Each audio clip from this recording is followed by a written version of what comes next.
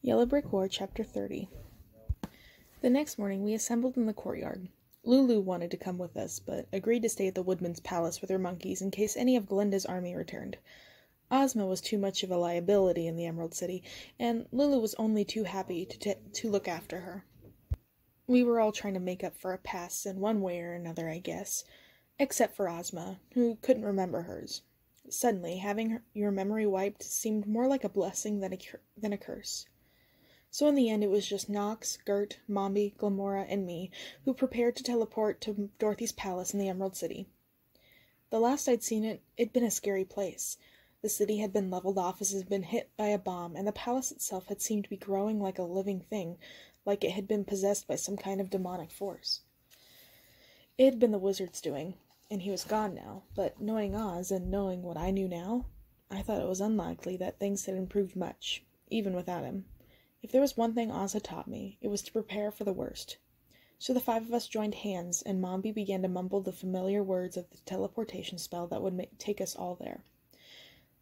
I was an old hand at flying by now, but it still didn't lose its thrill.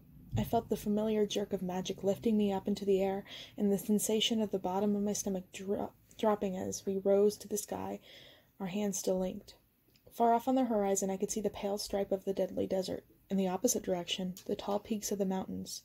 For just a moment, in that glorious weightless space, I could pretend that I wasn't going back into battle, just flying over the jewel-bright landscape of Oz, with the wind in my hair and the sun on my back. I could see the same joy in Nox's face.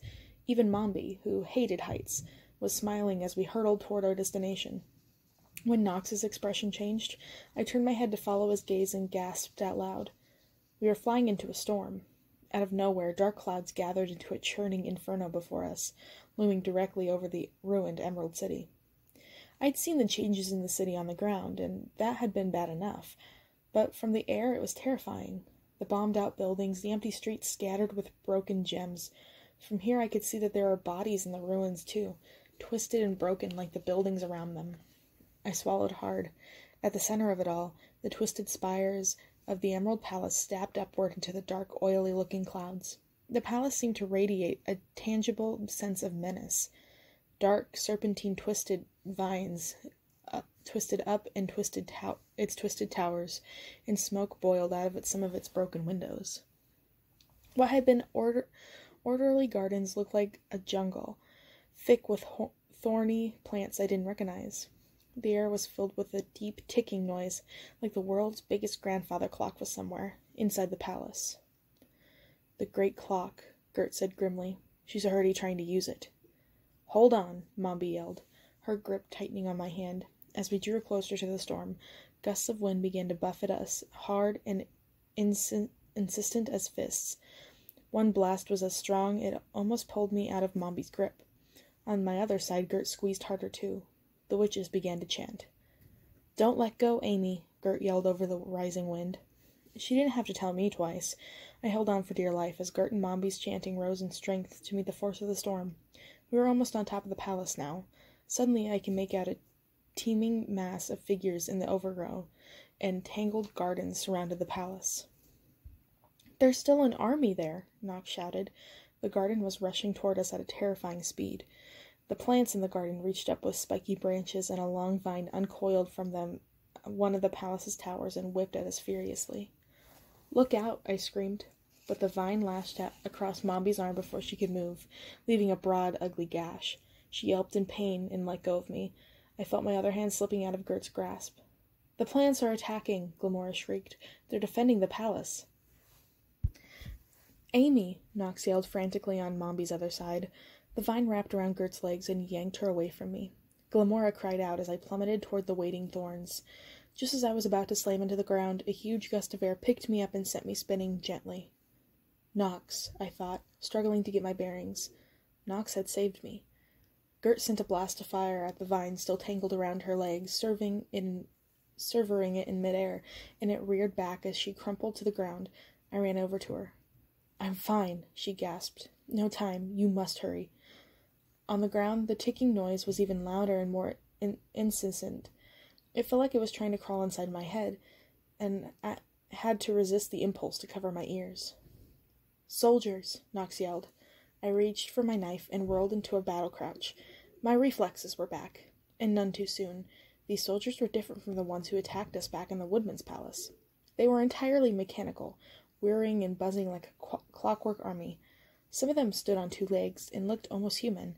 Others had wheels, or tons of jointed legs like a centipede. Some carried weapons and metal claws, and others had swords and spears embedded in their tin torsos. Nox flicked in and out of sight, teleporting himself back and forth between the soldiers as he hacked at them with his knife.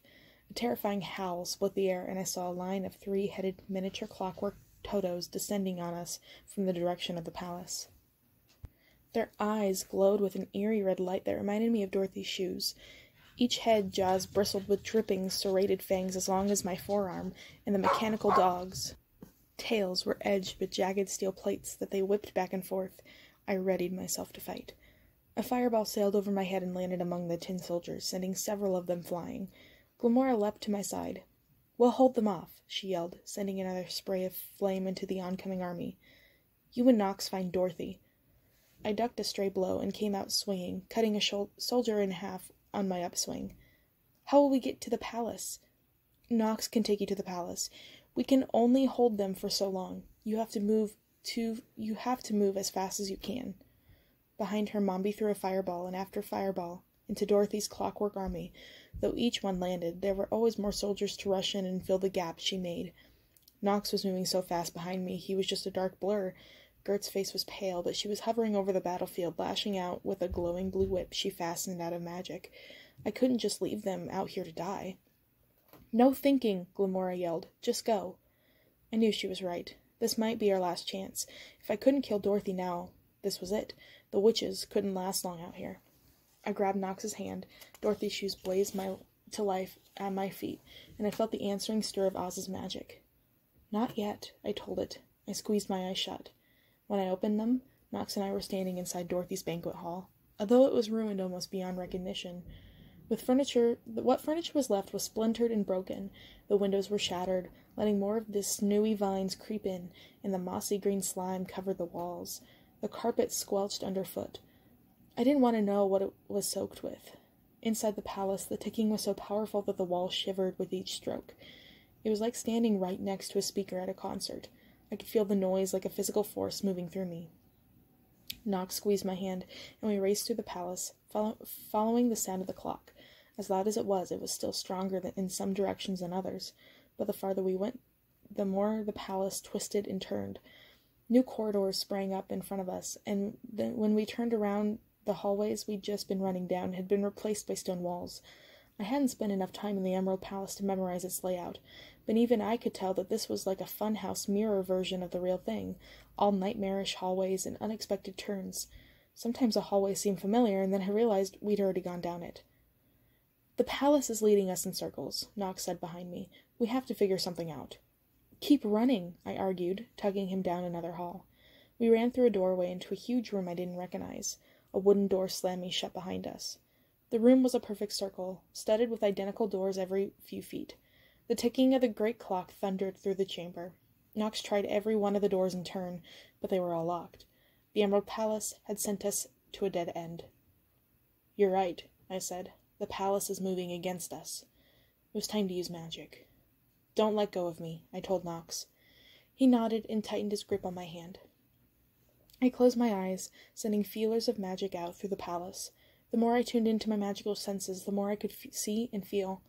The rats running through the palace cellars, the whirring and clinking of the soldiers as they battled the witches outside, the few remaining living inhabitants of the palace creeping in terror through the halls and hiding in forgotten rooms. The evil in the palace was so strong it made my skin itch, as though a million ants were crawling all over me. I steeled myself and kept looking, and then I felt her, a malevolent mass at the heart of the palace, like a fattened spider at the center of its web. I shuddered involuntarily. Nox's fingers tightened through mine. "Where is she?" He panted in my ear. I knew what we had to do. "This way," I said. Instead of trying to open one of the doors, I turned and led them directly into the wall, but instead of slamming into solid stone, we hit something firm but yielding. At first it resisted us, as though we were walking into a wall of butter, and then dissolved. There was a rushing noise, and everything went dark and very, very cold. Knox was holding my hand so tight I thought I might lose circulation in my fingers, but I was squeezing him back just as hard. "Amy Gum," said a familiar voice. "You found me. I had a feeling you would."